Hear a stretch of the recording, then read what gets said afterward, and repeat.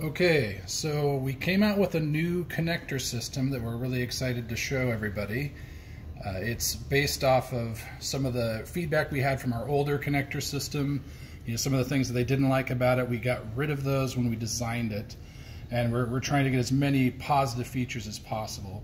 They come in 12s and 8s, and you can see there's strain relief built into the connector. It's designed for the 24 gauge telephony style wire, so you can pull your wires straight through the strain relief, pull them over the IDC connector, and punch them down. There's a nice familiar punch down tool that we use.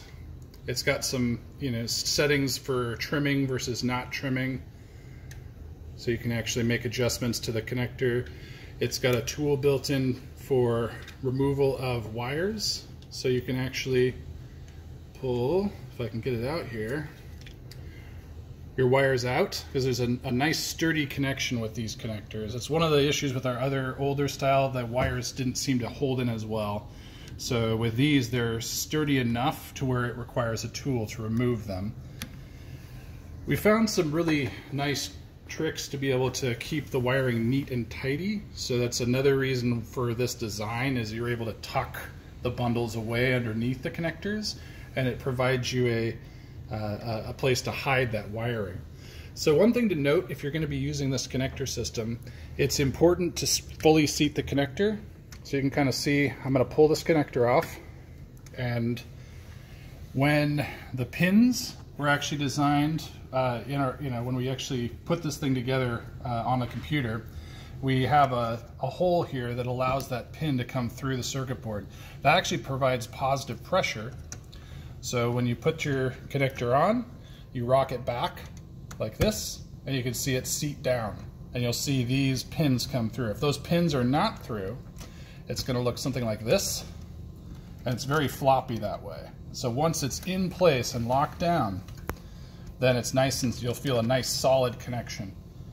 So for us, we also value kind of easy access for connectors. So when we did our strain relief here for these zip ties, you can see we didn't just zip tie directly in one location. You can see when this bundle goes back, we zip tied them together at each end of each connector location, and then we actually went to the rest of the bundle 2 connectors back. What that does is provides a nice rocking capability for the connector to get out of the way. You're not having to deal with this tight motion here where you're frustrated. And it's still, even with those additional zip ties, there's minimal fill up of this cavity. So you have a nice lot of room to work with. Something else we recommend is to manage this portion of the loom ahead of time so that it's out of the way of the board that you would need to remove below. So you don't want a lot of interference here. So we basically run this kind of up here and do some more zip ties that help to keep it nice and tucked away. I also recommend rotating the heads of the zip ties down so they don't interfere with the RJ11 connectors or the data connectors.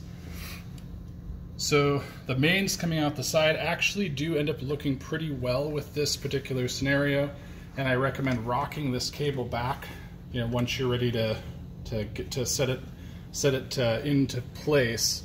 Rocking this cable back as much as possible to hide it beneath the row of connectors.